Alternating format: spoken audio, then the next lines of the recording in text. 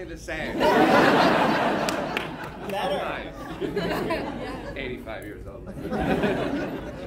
Hi, everybody. We are Eric and Sean, and last night one of us won a Tony.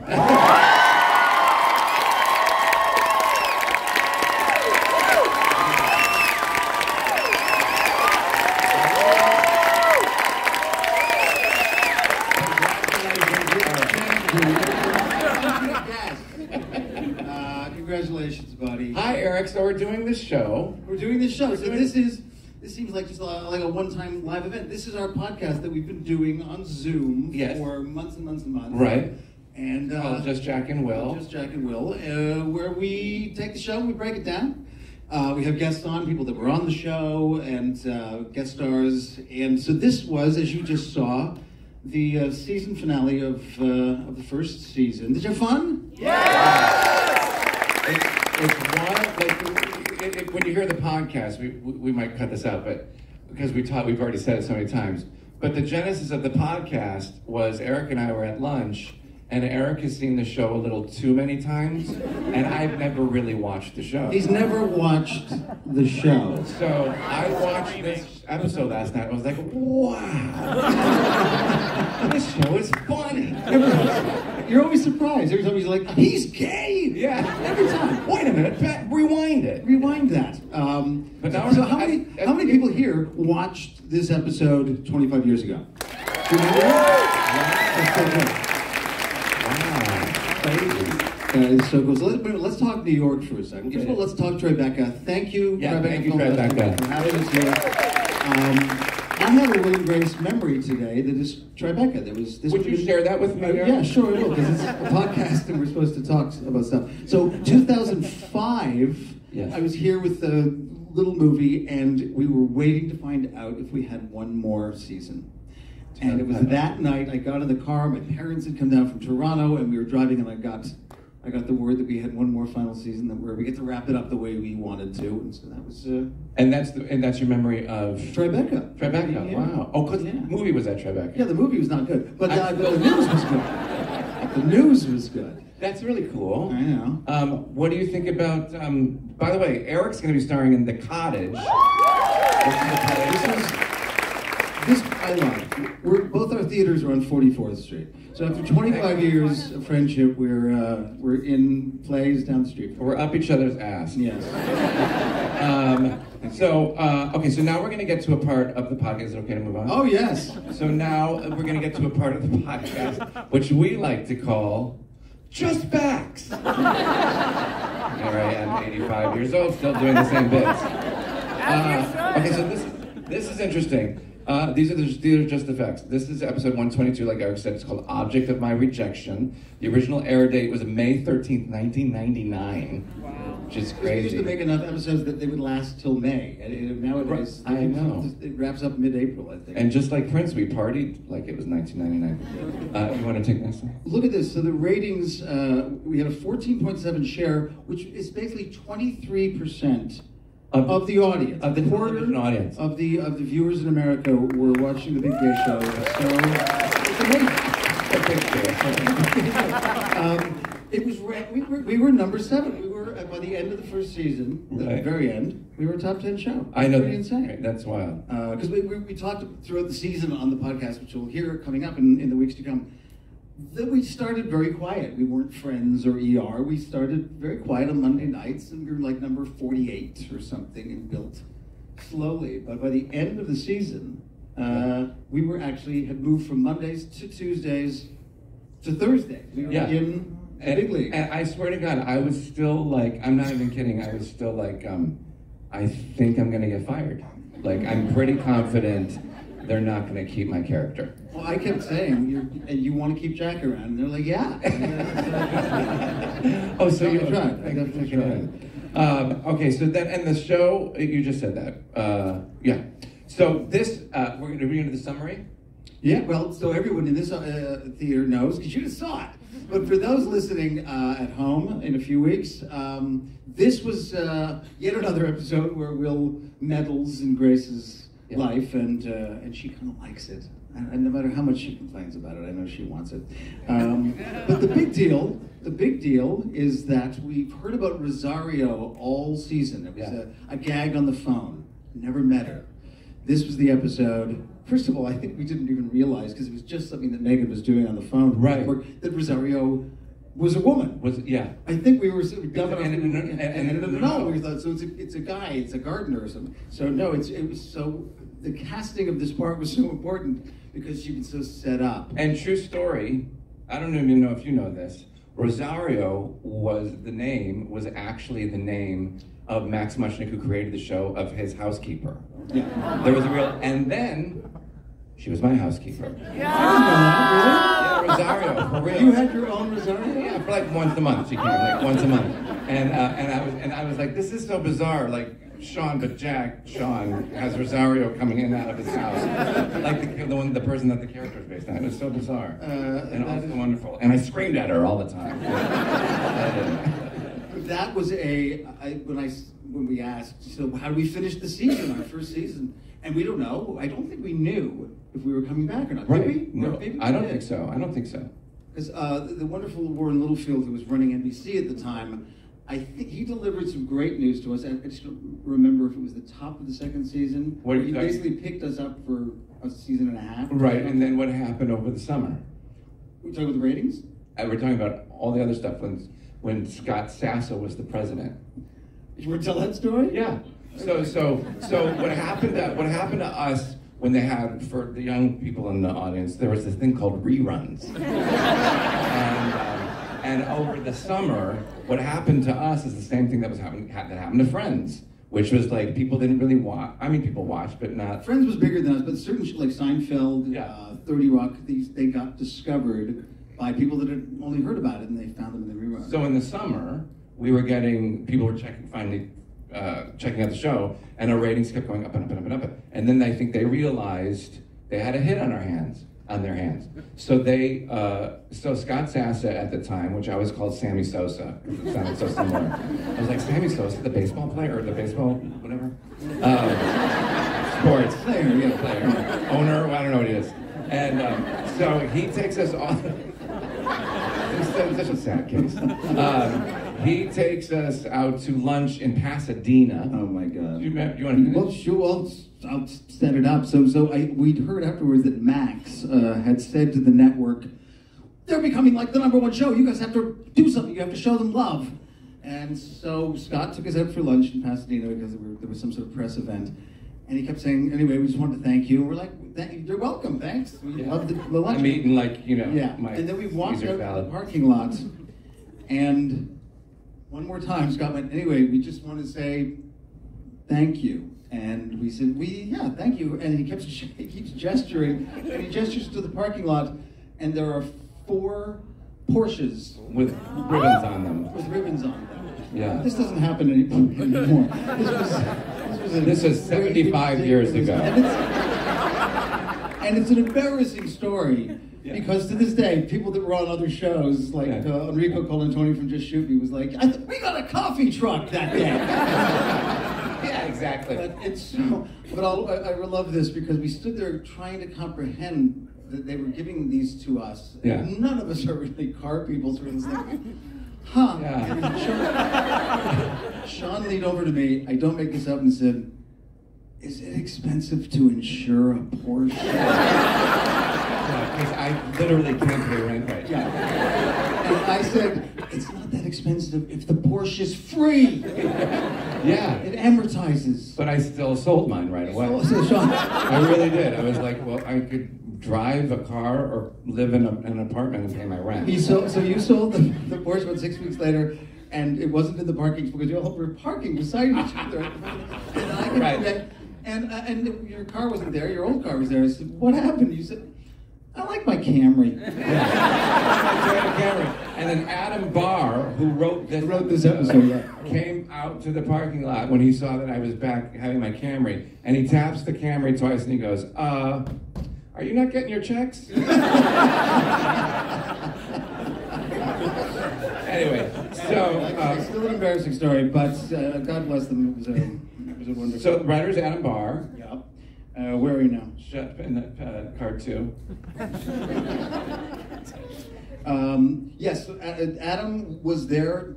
When we say from the beginning, we mean like when we shot the pilot, which Max and David had written and not much changed, they still brought their friend Adam in just to pitch jokes on the floor on the nights. And so funny, I was like, that bald guy's hysterical. Yeah, and he was the bald guy. So dry and so unpredictable. As I look at the bald guy, no offense. I was like, Adam?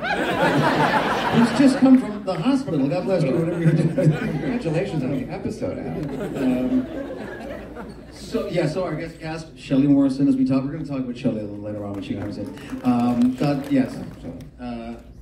The fifth Beatle in so many ways. Sure, I mean, but this is, talk about this one. This is the guy that played Danny. Yeah, this is wild. Tell them. Oh, okay, so I gotta read it because, so Tom Verica, who was fantastic, remember he appeared in the pilot, but we didn't see his face. It was Grace's ex. He is now, no reading ahead. Yeah, no. By the way, so these days, Tom is the head of creative production for Shondaland at Netflix. Wow. That wonderful fellow you just saw. Directing all episodes of Queen Charlotte, as well as episodes of Bridgerton and Inventing Anne. Isn't that amazing? Isn't that wild? Yeah. Congratulations, Tom. Yeah. And also cool little cameo. Franklin Cover was the minister in this episode. Yeah. You recognize him from the Jeffersons. Jeffersons, yeah. Kind of amazing. I was like, I can't believe I'm going to show up the guy from the Jeffersons. I was like, what? This is so cool. So this, Sean loves this part. On this day, yeah. The day that the episode aired, not this day, but on this day, in 1999, the #1 song in the U.S. was Living La Vida Loca. Yeah, he was living La Vida something at the time. He wasn't out yet. Ricky Martin. Right? He was still in the girls in the videos, I think. Yeah. But I knew. I was like, girl, you live in La Vida something else.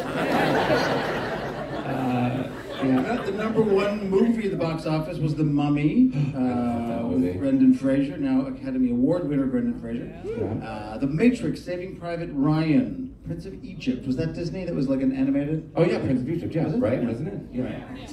Right. And 1 week after this episode, The Phantom Menace would be released. Boo. No, I love all Star Wars. I'm a massive Star Wars. I even love The Phantom Menace. It just wasn't, right? Any fans? Yes, it's not great. It just wasn't the other three. But how about how about all of those movies? Like, we're at the theaters. The Mummy, Saving Private Ryan, Prince of Egypt, The Matrix, and the Star Wars people. Like, that doesn't happen anymore. They still release movies. What? Yeah. You can go to them. What are you, Sean? You can go to them. What? No, but you know what I mean? Like, it doesn't, there's no, wow. Anyway. Well, it's amazing when you think about, particularly The Matrix and Saving Private Ryan, yeah. Which 25 years from now, what movies will we be talking about that are out this week? Yeah. By the way, to this day, I have no idea what The Matrix is about. Okay. Really? Yeah, I gotta watch it again. I don't remember. Like, there's 2 pills and like, I don't know. It's very, very good. Yeah. Okay. Birthdays. So some notable birthdays on this day, the day the show was released. Yeah. Stevie Wonder, director Herbert Ross, Stephen Colbert, and I love this. I love the sheer coincidence of this.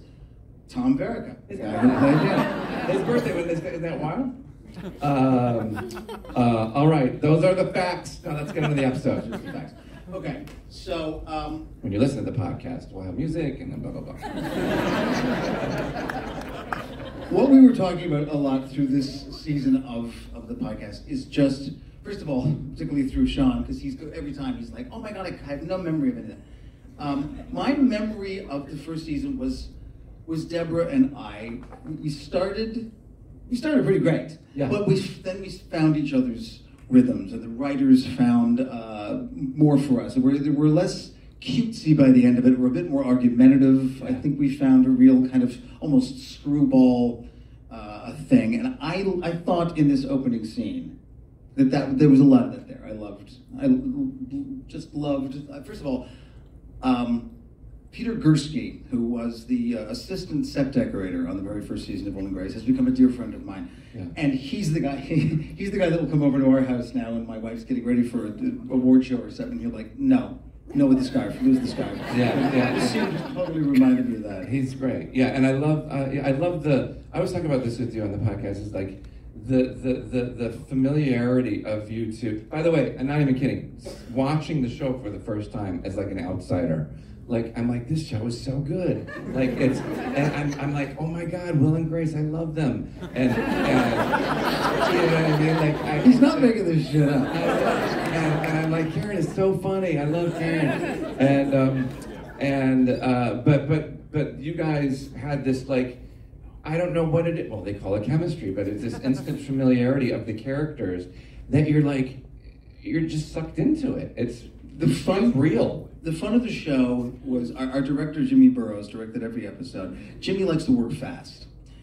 In his mind, first of all, I think he wanted to get to the golf course. But second of all, he just really wanted the writers to hear what they'd written and give it back to them quickly. So we would throw the show on its feet. Yeah. And we would not spend 6 hours in a day trying to slow it. We would have something to show the writers within 2.5 hours sometimes. Yeah. So the sort of the instantaneousness, particularly of a scene like that, of Deb and I jumping up and we got the script in our hands, but it's the tennis that we were playing. It just got faster and faster. Yeah. And I could really see it in this scene.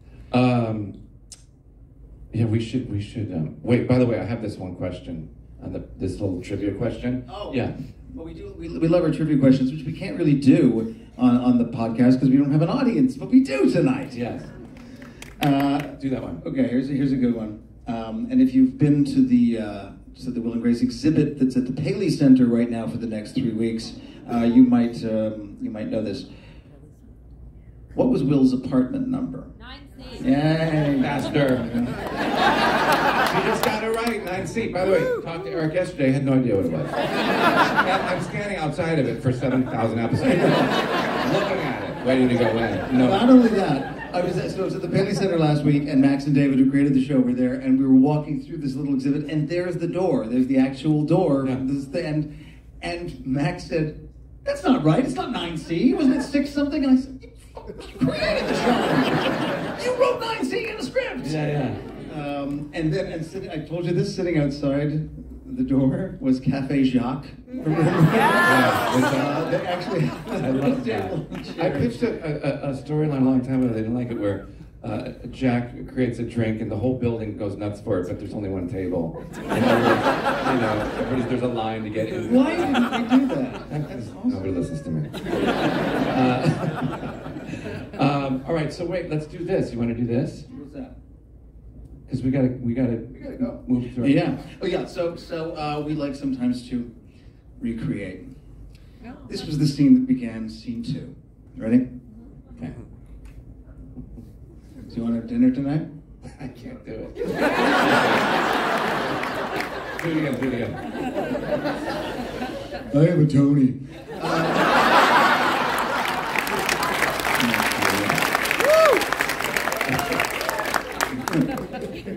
You want to have dinner tonight? Wait a minute. What's going on here? I like you. Since when? Always. I don't like where this is going. What? I just want your company. Okay, Grace has a date with Danny, if you can believe that. Oh my God, Danny Bonaducci of the Partridge Family? No. Good guess, though. Wait a minute, Danny. Oh, as an ex, Danny? So how long did you wait before you told her it was a bad idea? Did you bite her head off and get to the creamy center? There is nothing wrong with sharing an opinion. There is when you do it, Will. It's called meddling, and some of us are sick of it. What?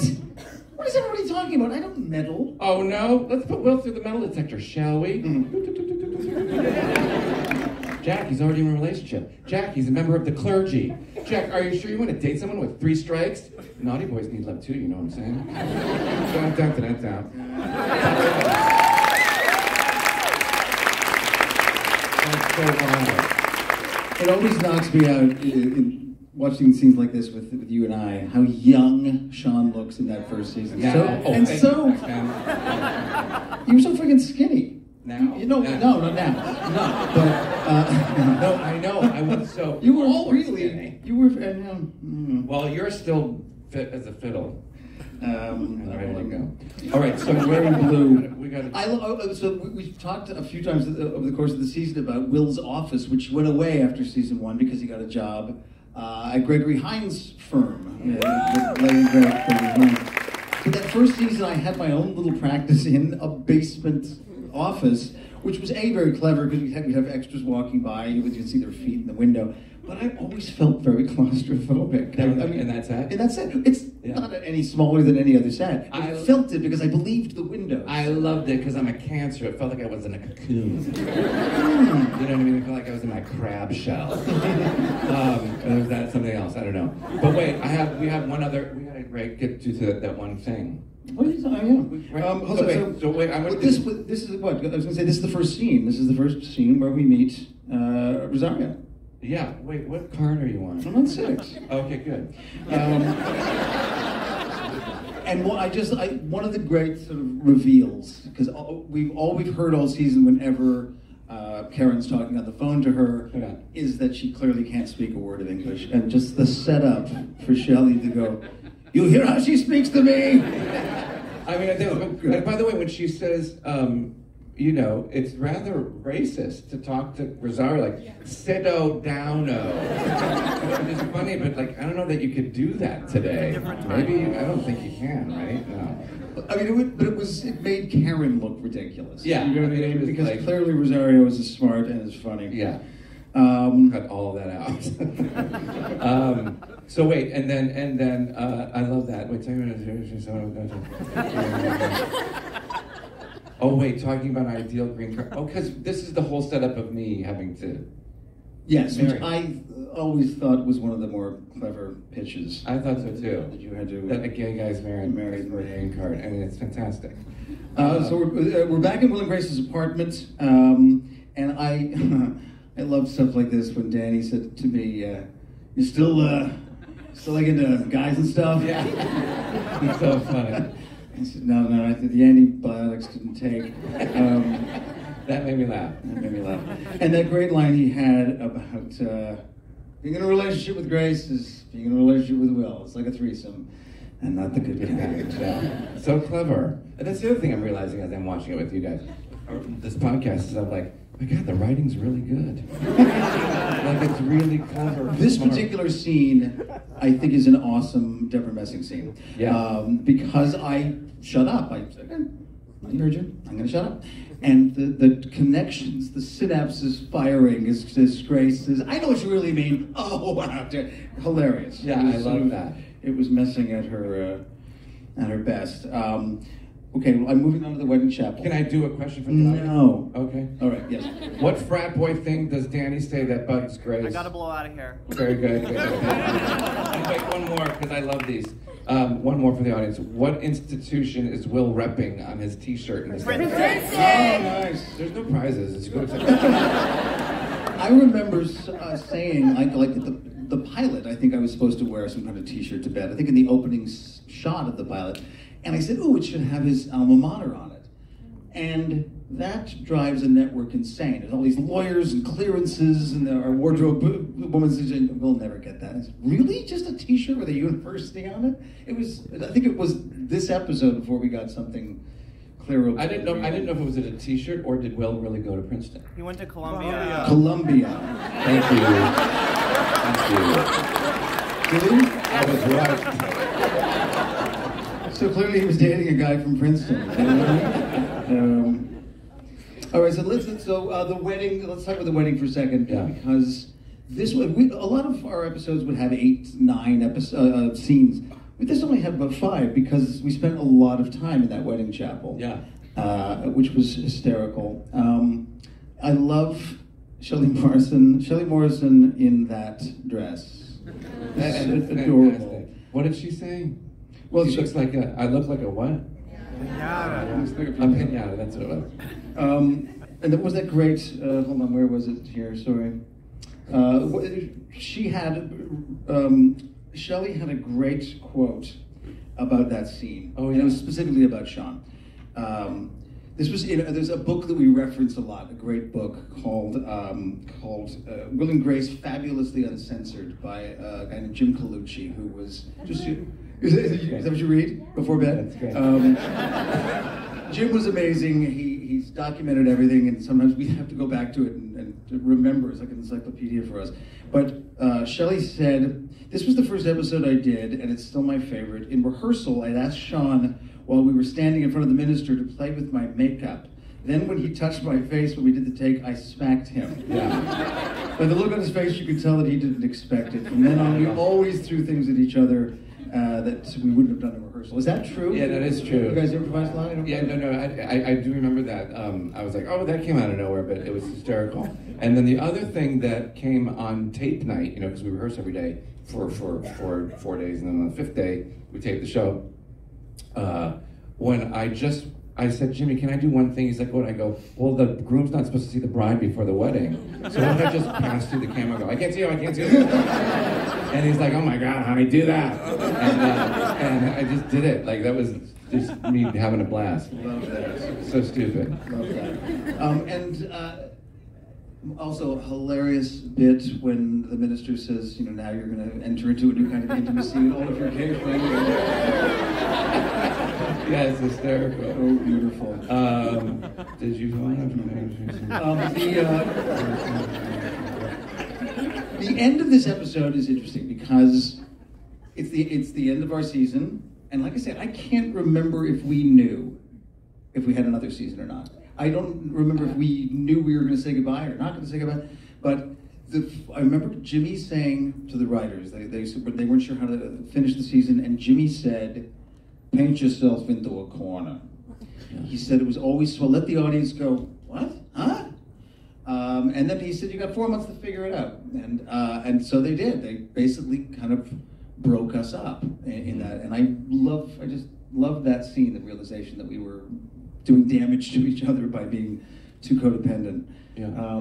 And I think that for the audience that had finally found us at that point, to see us splitting up would be almost as exciting and weird as seeing 25 years later us come together. Ladies and gentlemen, please welcome our special guest, Debra Messing.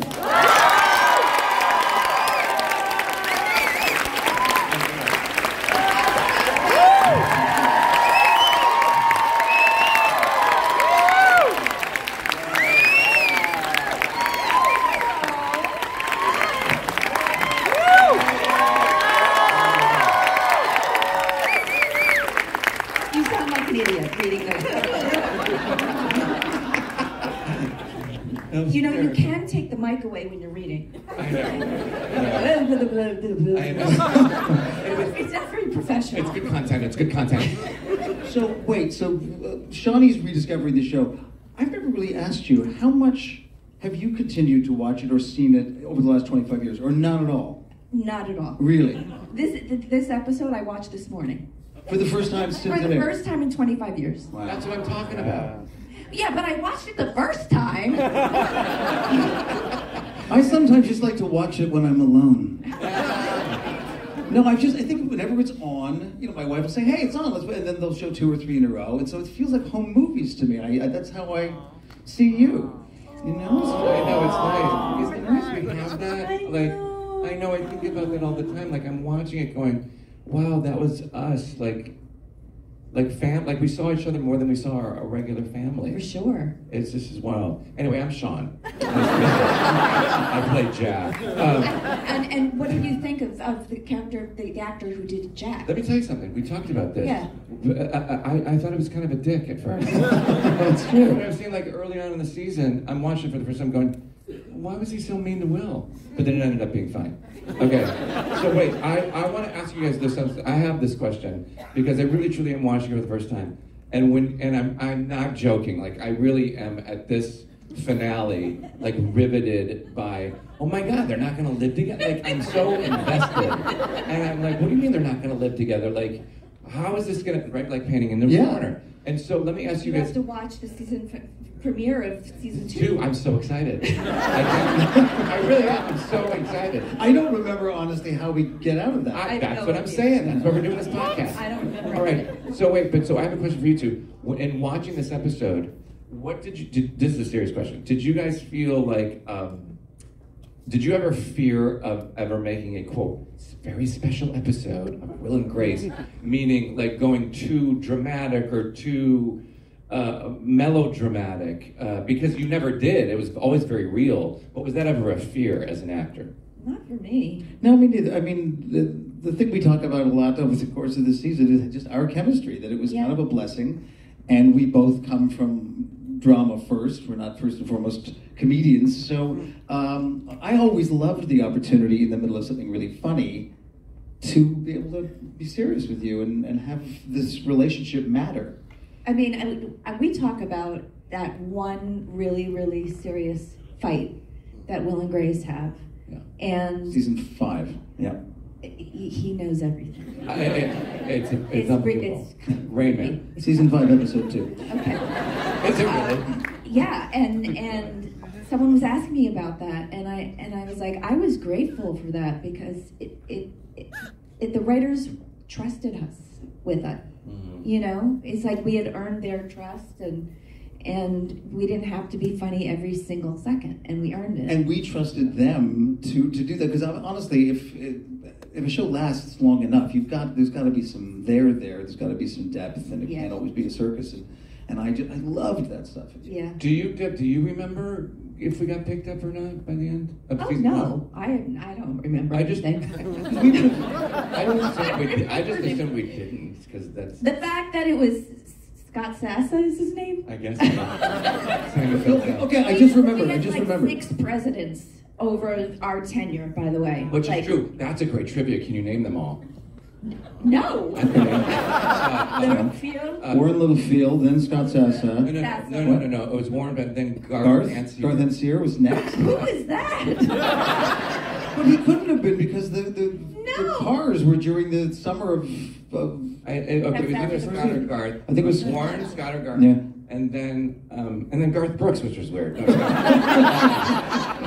and then who was after that? That wasn't. It ended with Jeff Zucker. Yeah. Right. He went to CNN. Yeah. But before Jeff, it was somebody. I don't remember. Kevin Riley. Kevin Riley. That's right. Riveting. But I do remember this. Because we were so disappointed to lose Warren, who had really been a champion of the show. He had not only sort of pitched the guys and said, don't worry about these other characters, write these sort of sidekick Will and Grace characters, and then we got you guys as a foursome. But Warren had championed the show from the beginning, and he knew he was leaving. I think even we didn't know he was leaving. He knew Scott Sassa was coming in, but before that happened, Warren picked the show up. So we did know. We left season 1 because of Warren, knowing we had a season 2. Wow, that's cool. I didn't know that. Yeah. Well, we must have known because they gave us Porsches. I know, that's true. That's true. I would say it's just an embarrassing story, but it's... No, wait, what was I going to say? Something. It's hard. It's so hard. Wait, no, I was going to say, Deb, because Deb was so nice to do an episode before this one, way earlier than this episode of Will and Grace. Do you see how do you feel your character or you as an actor progressed? Like, were there things you were less embarrassed about? Because me and Eric always talk about like how a little embarrassed we were when we first started because we didn't know our characters and we were kind of pushing and whatever. And I had that hair in the pilot. Yeah. The hair. That was I was really embarrassed. I was like, it's little Orphan Annie just on a longer version. And your hair. Yeah, we both had bad hair. And it was not cute. It was not cute. But no, I did see growth, and I think it was what you were talking about, sort of the tennis that we were playing next to each other, and I think that came from just learning the rhythm of the show and trusting each other, and so the more we were able to do that, I felt like the performances were better. Yeah, for sure. And I just said this to Deb in the green room before. she came out, I learned so much from these two chatting about the process of storytelling. And I didn't apply it because I didn't know how to apply it. But years and years later, I now call upon it because of you guys. And that is a true story. So are you gonna cut up the Tony first? Yeah. I'm gonna melt it down into rings, probably. Just like Lord of the Rings. Yeah. And speaking of hairstyles, I think I looked from beginning to end constantly like Rachel Maddow. It was like a blanket, like, oh, let's just make it look like Rachel. But I loved it. I thought, speaking of hair, I thought your hair looked amazing in this. By the end of the first season, we figured Yeah, out it was very cute. soon. It was You super look It hot. was cute by the end. You look really hot. And did they think curl that- it, or is it naturally curly? Oh, Sean. I know, because you're always in the makeup and hair like forever. No, just because it's girls and guys are different. Sean. I know. 11 seasons. I know. You guys- They had a little thing that was called a curling iron. I know, but I thought you had, like, I thought when it was human out it would curl. No, I have Jew hair. Really? Yes, I've got like kinky, curly. So in this episode, was They that your they hair? had to curl it to straighten it out. Really? Yes, to make it smoother because mine was sort of bushier looking. Yeah, but because you always, like, you eventually changed from straight to curly, so I lost track. I never knew if it was, which one is real. He's not wrong. 25 years. 25 years. We've been friends. But do you remember when me and Deb did this thing? Debra, what was it, like, years ago? I can't remember what it was. Oh, it was for press for the reboot. And we did like a quick quiz of each other. Yes. And Are you best friends? Yeah. And we had to like answer questions about each other. Right. And write them down, right. And it was like the newlywed game. Yes, like, yes. And so, like, how well do you know your friend of 75,000 years? And so the woman was like, you can't look at Debra. I go, okay. They go, what color are her eyes? And I said, blue. And they're the farthest thing from blue. And because I'm colorblind. I'm colorblind. I didn't know that. I'm massively colorblind. Really? Yeah, you want me to fly you in a plane somewhere?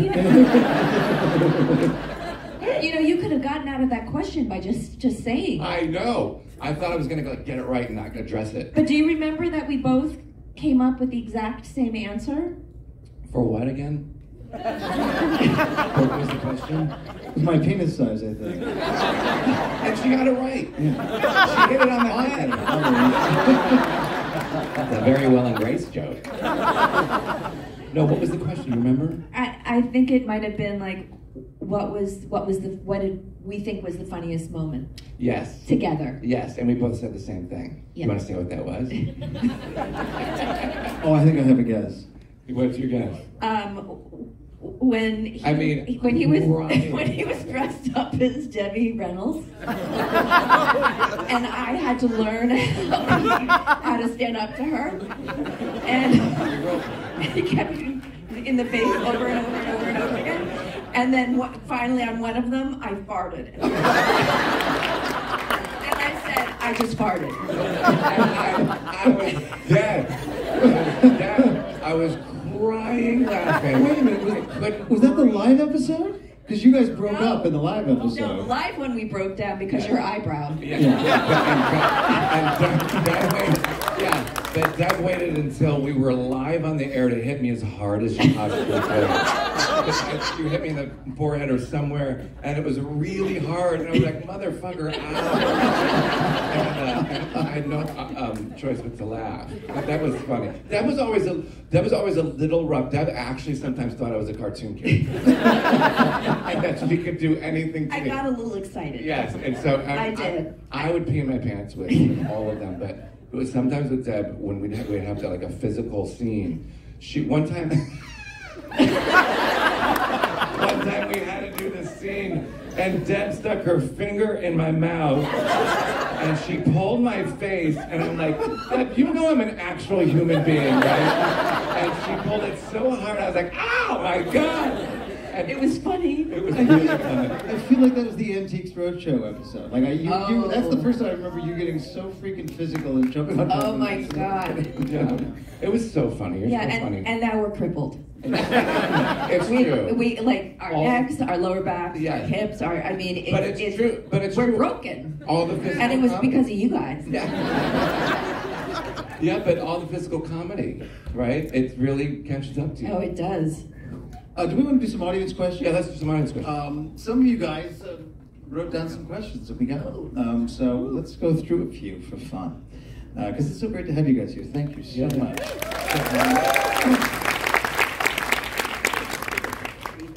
I have my glasses on. It's your show. Yes, you do the work. Okay, here's a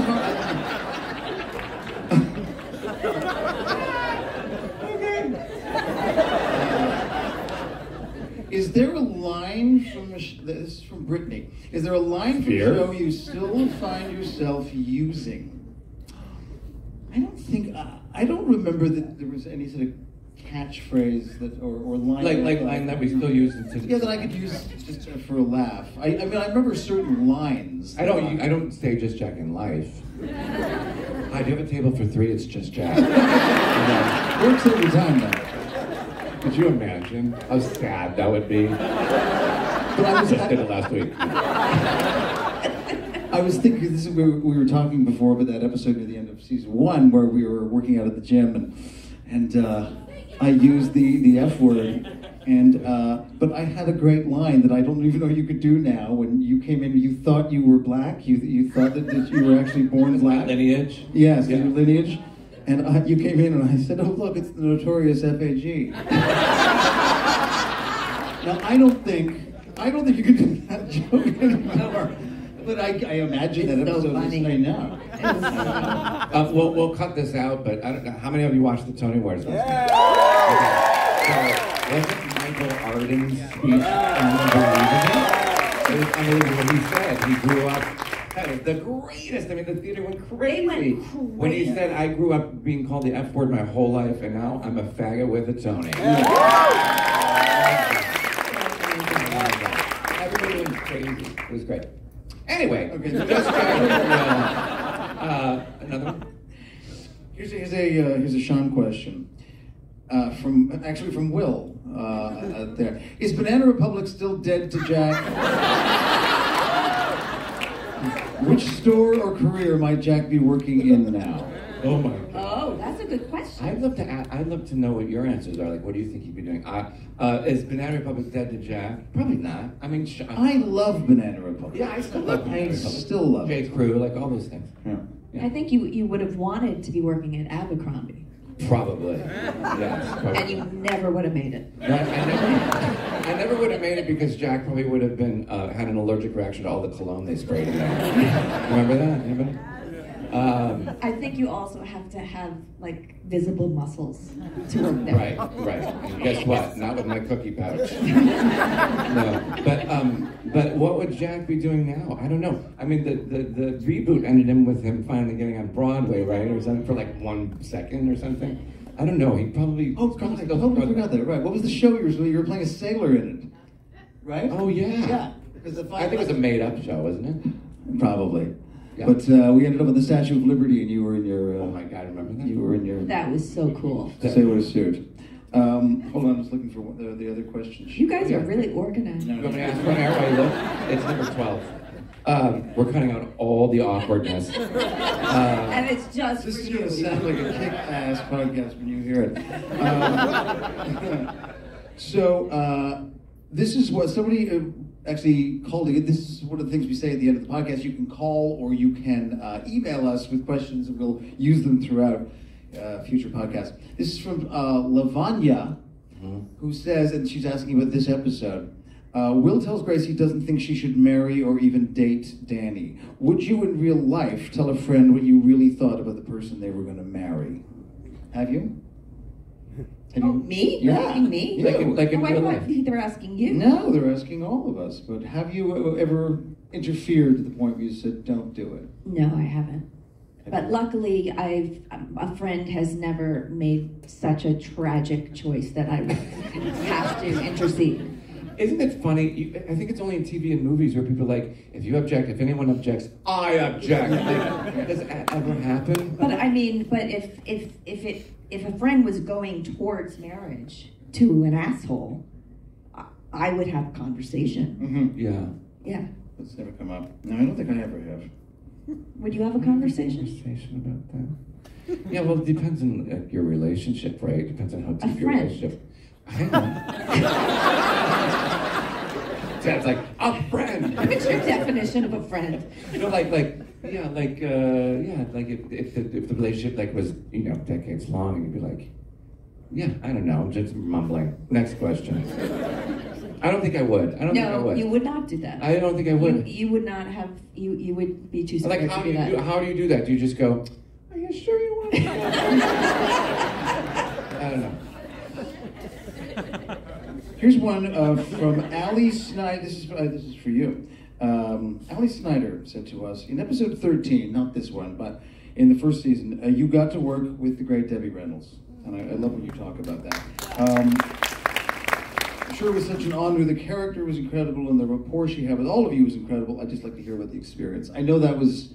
We talk often about the people that played our parents, because what an amazing piece of casting that is. When they decide on it, it's usually not a one-off. But Debbie was a huge one for you. Oh my God! I mean, when I heard that it was Debbie Reynolds, I couldn't believe it. And then she showed up, and she was such a broad, wasn't she? Yeah. I mean, like old school Hollywood broad. Can I tell the story? Sure. Yeah. Okay, so she was meeting with Max and Dave about playing. Oh, it's this story. About playing my mom, and she was very, she's professional, so she was very serious, and she was like, I really need to see the exact color of her hair because I want it to match. And Max said something like, "Oh, well, your hair seems close," and she was like, "I've got 3 hairs on my head. It's more than what I have on my pussy." Deborah's just doing a quote. It's just a quote. Deborah didn't say it. If I see this out on the web, I'm gonna come and hunt you down. It's on the podcast. It's going to be. You can cut it. This could be. I am not cutting Debbie Reynolds' pussy. Well, it would be super fast. Oh, I love that story. I do. That's one of my favorite stories ever. She's the only person that ever did this. She wanted cue cards. We don't do cue cards on the show. Yeah. But she not only wants them, she makes her own on the day. And Debbie Reynolds, already in full wig and everything, was on the ground. Marker. And she was. And literally the paper was like 9 feet tall. And remember, I had one scene with Debbie Reynolds in some episode in a restaurant, Jack and Grace's mom, and they made the menu. Debbie had this idea of making the menu, the font and the print of the menu, like the items, her lines. So she's actually, when she's looking at the menu, she's looking at her line. But the prop department's so amazing, they put, even with the dots where the prices is, like they write her line. It's wild. I was like, can I do that? Yeah, they're geniuses. I like this one, Eric, number 2 there. Number 2, read it. Okay. From Catherine. Catherine Region? She's not here. These are mailed in. These are sent in. I know, just checking. I'm curious who came up with the little dances everyone would share from time to time. Were they spontaneous, choreographed? If so, who came up with them? So I love that because we all did. We all, like if there was some music thing, that was so fun. Those rehearsals were we would pee in our pants, like coming up with shit. But the Britney Spears one that we did, that was That was the real thing, and he knew every step, and I knew nothing. Yeah.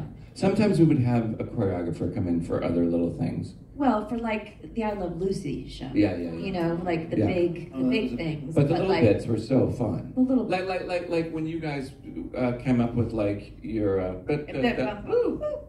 that thing. And like, I told you so. The Britney Spears one makes me laugh so hard because the setup of it was really, we didn't know what you guys were doing, and it was really serious. And we were like, no, we're going to do this one more time. Listen, it's this. Whoops, I did it again. It's so unbelievably sad. Do you have it right now, Sean? Can you do it right now? There's no way. Can't do it. I remember it. I don't remember that, and don't ask me to do the Thriller. It's not like I remember the Thriller dance.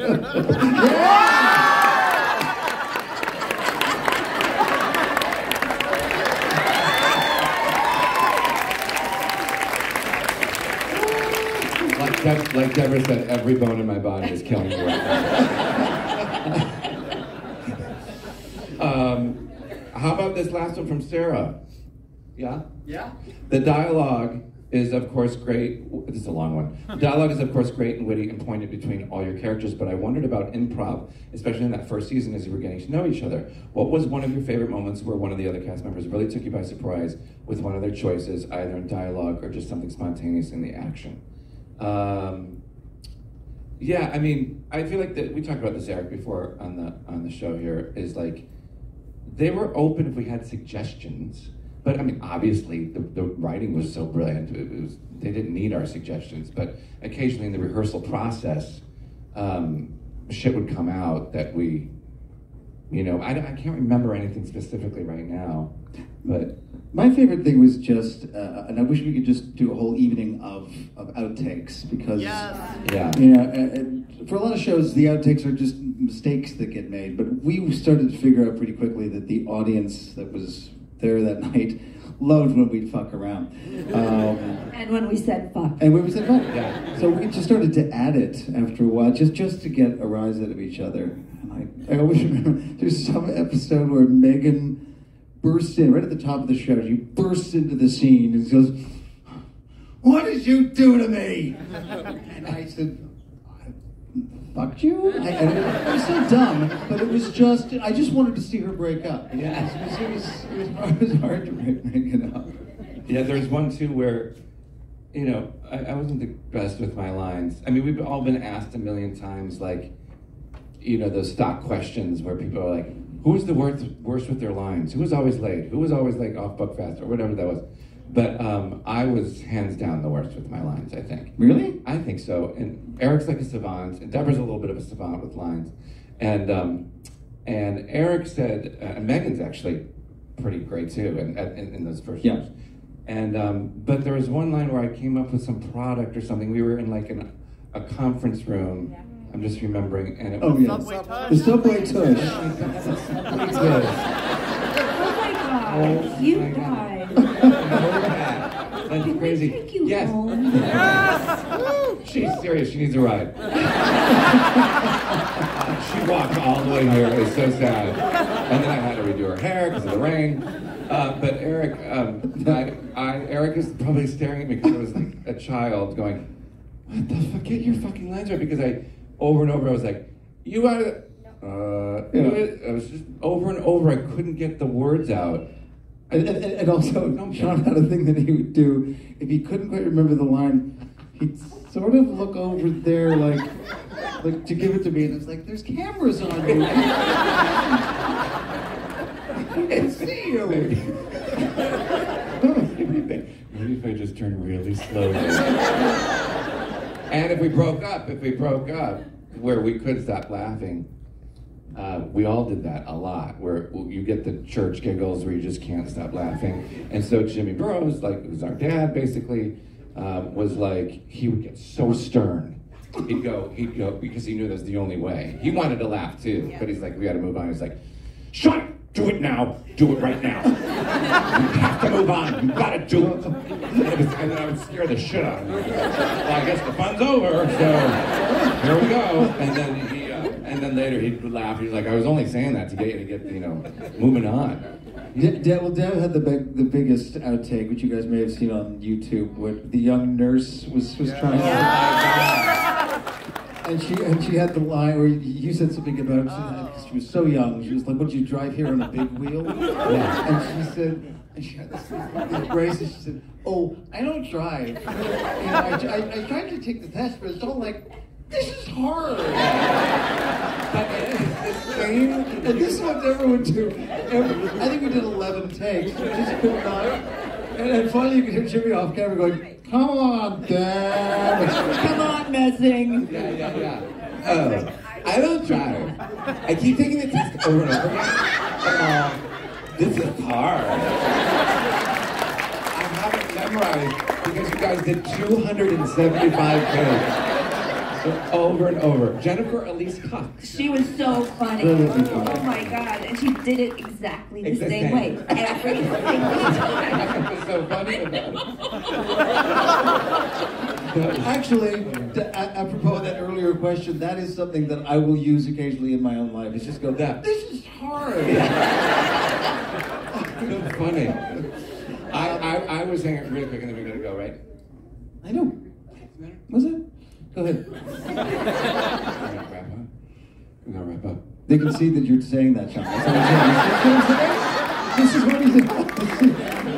He thinks he's invisible. No, I was just gonna say that line had become so infamous with some of my friends back home in Chicago that after a few drinks, this is years and years and years ago, we would say it to each other, and it would escalate so high that it went from, "Oh, I don't drive," and he right from where he did it, to like an hour later and 75 drinks later to, "Oh, I don't drive."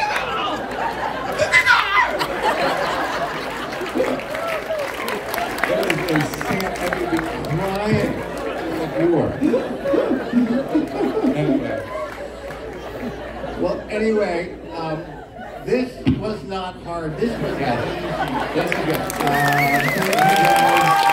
Thank you so much. Thank you to Tribeca for having us. Thank you, our producers. Thank you, guys. Thank you so much for standing in for us.